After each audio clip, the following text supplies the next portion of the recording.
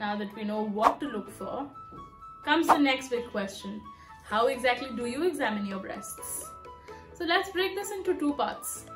The first part is the looking and the second part is the feeling.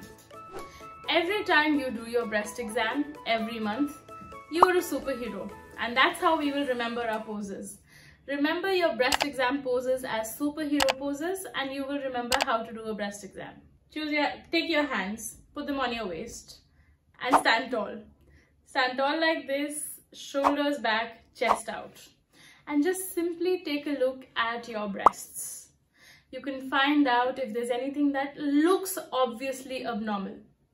What this means is that if you see any changes in the shape, in the color, in the texture of your skin, if you see any red blotches, any blue dilated veins, any change in how the skin generally looks, particularly if it starts looking like an orange peel, this can be a sign of breast cancer. So always make sure to look at the color, the texture, and the general look of your breasts.